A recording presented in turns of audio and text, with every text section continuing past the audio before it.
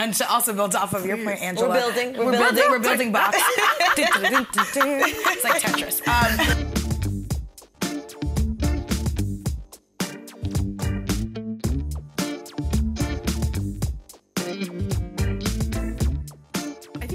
Matter, let's get started and talk a little bit about what grassroots organizing really is. People mean really different things when they're talking about it. So let's just start off and talk about what we mean. What is grassroots organizing? I think it's really important in grassroots organizing, and what we try to do at the Working Families Party is meet people where they're at. It's really about questioning where people are at, what are their daily experiences, how they want to participate and how to act, because organizing is different for different people. Different people can do different things based on their jobs, based on who they take care of, and all of these things, and then figure out what the solutions are for folks, and also struggle together. Like, it's not just easy and everybody's like, yes, we all agree. It is actually a debate, and it is sharing different experiences across the board, and I think when people act together, that's what grassroots organizing is about. There's something that's sort of underlying a lot of this, and that's this idea of support with accountability, right? Mm-hmm. That a lot of grassroots organizing it allows people to coalesce around candidates with an understanding that it's a continuing conversation, as opposed to it being like you do all this work and then you get to endorsement and then everyone's 100% on the same side. A big part of Black Women For's endorsement of Senator Warren was this idea of accountability, not perfection.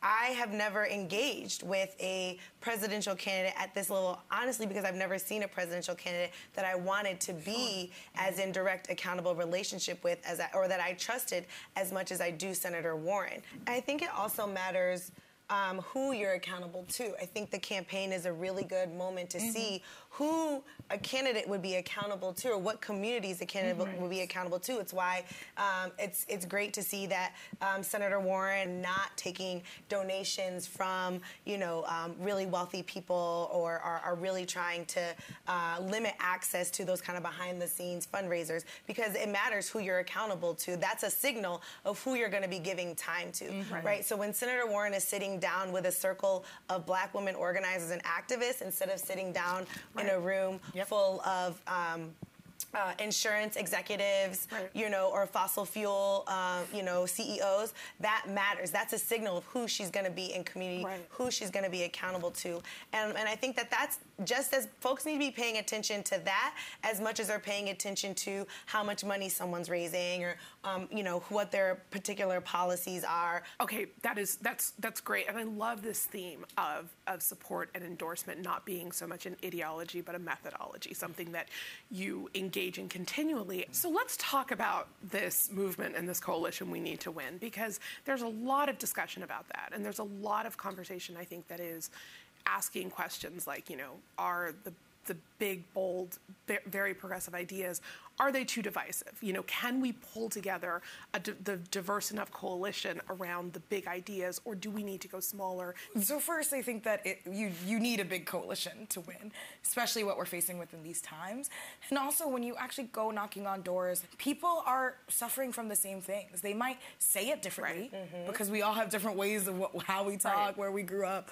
But people are suffering from the same things. People are suffering from student loan debt. People are suffering from not having options of education. I think a really great example is that when the senator was in Kermit, West Virginia, she's explaining housing and the lack of housing there. And she talked about redlining. And she didn't forget or just skim over that it impacted Black communities, that it was made so that Black communities could be segregated. We want the history, we want to know what's happening, and we want the solutions.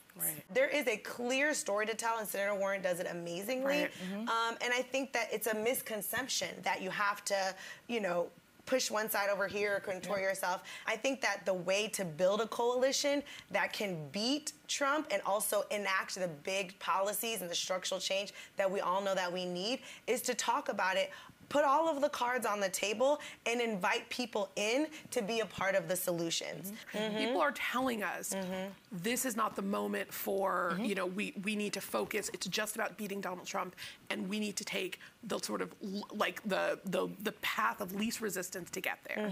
Why not dream big and fight hard, right? Like, why not do that? Right. Like, because we're going to actually face the same kind of rhetoric that they're going to just spew over and over again throughout the general election. And the other thing that's at stake is that we have to actually motivate people to get out and vote. And I think that if we don't have someone inspiring at the top of the ticket, if we go back to this like compartmentalizing the voter base, we're actually doing the exact thing that the right wing wants us to do. We're dividing and conquering instead of actually unifying and taking the helm. Right. How cool is that, right? Yeah. Like to have a background in movement work and for that to be sort of the prism through which I always saw social change. It was always going to be through social justice, and a politician could be like someone you bring along and maybe work with, but the idea that they could actually lead in that process was not something that I really believed on a fundamental level. This is a campaign that is operating how I understand social change to work, and that is, it is amplifying and it is centering and it is replicating the structures that social justice movements have tried to, sort of push forward. What I've actually seen is Senator Warren being able to, like you said, talk about the issues in the same way across audiences, whether she's in Iowa or D.C., but then also connecting even to Republicans or former Republicans, people who are not necessarily staunch in the like Trump base, but are really responsive to the conversation about corruption, and that is her number one issue. Folks who are like, yeah, actually, it does make sense that the wealthy pay a little bit more because I pay my taxes. Right. I was in Waterloo, Iowa, a couple of weeks ago, and we stopped by a church, and one of the deacons, an older black man, and as I was leaving, he was like, I really like Senator Warren, and we need a woman in charge because men, these men for a while, they've really been messing up. And I was like, okay, sir. You know what? I happen to agree. We're not taking any voters for granted, right?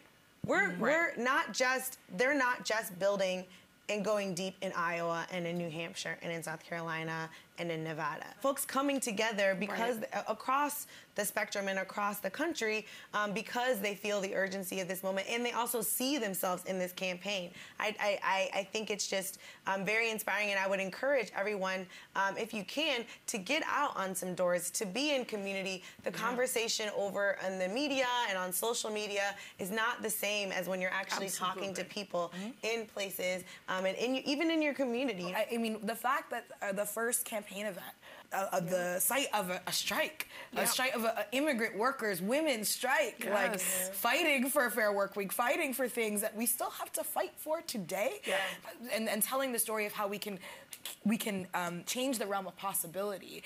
And that, yes, I will say that in Kermit, West Virginia. I'll say it in Atlanta, Georgia. I'll say it in in Iowa, in Waterloo, Iowa, Des Moines, like continuing. And I think it's really important to not just box people off, because that actually does us no favors. Right. There's a lot of questions going around right now. It's like, okay, 2020, in this cycle, what's different? What's right? I think, on the good part of this cycle, so many more people are getting involved, and progressives have the majority. We cannot forget that. Like, progressives have the majority. Like, let's just bask in that, right? Absolutely. Like, that is, for all the years I've been working, it's very rare at this level that we've gotten to this place. So I think that that's super important and super amazing. And the fact that so many people are getting involved, whether it's contributing, whether it's throwing a party, whether it's going to early states, whether it's traveling, calling, knocking on, whatever the litany of things people are doing, and people are creating new things. Like, there's a karaoke for Warren party tomorrow that I'm missing in Brooklyn. I'm so upset. But, so the creativity has been, it's amazing. I love this. I'm serious. We could do this forever. I do. Yeah, Next time we'll do it over brunch or some cocktails. And then this conversation will get very interesting.